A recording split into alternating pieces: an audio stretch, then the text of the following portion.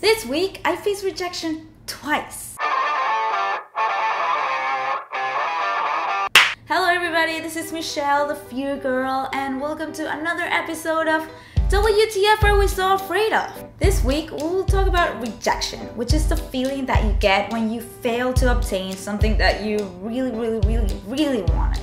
We basically face rejection since the day we were born. And then we learn how to manipulate our parents into getting everything that we want, right? Pretty please.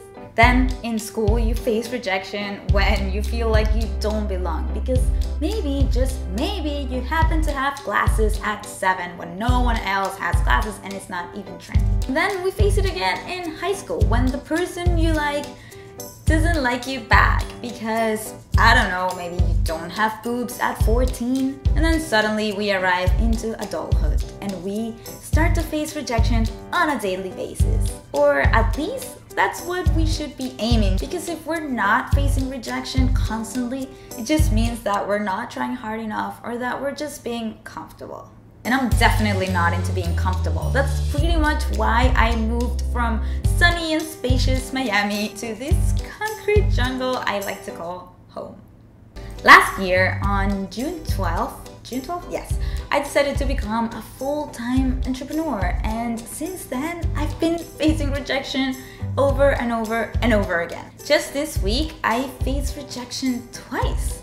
First, from the Webby Awards, and then YouTube completely broke my heart when they rejected me from their Next Up program, where they basically gather all of the most promising YouTubers and help them boost their channel. The fact that both of these things happened during the same week just made me feel heartbroken, inferior, like if I'm not good enough. It made me compare myself to others and even question myself. And for a split second, it made me even think about giving up.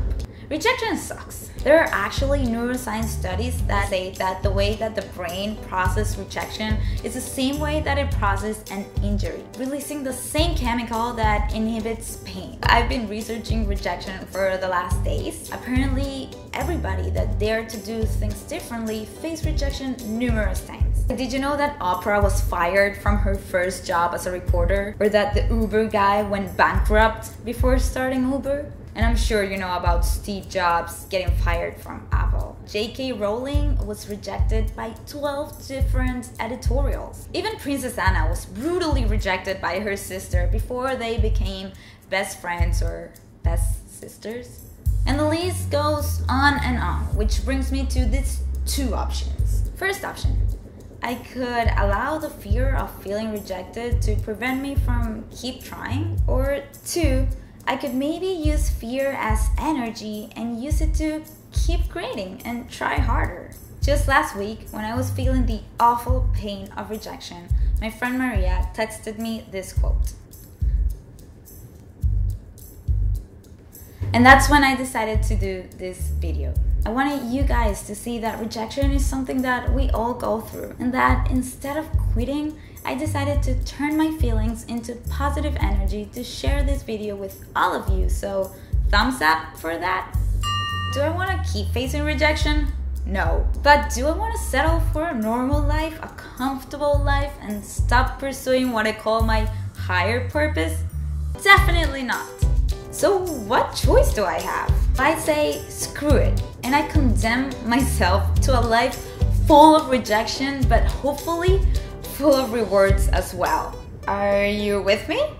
Thank you so much for watching, guys, and don't forget to subscribe to my channel, and I hope that you are empowered now to dare to feel rejected.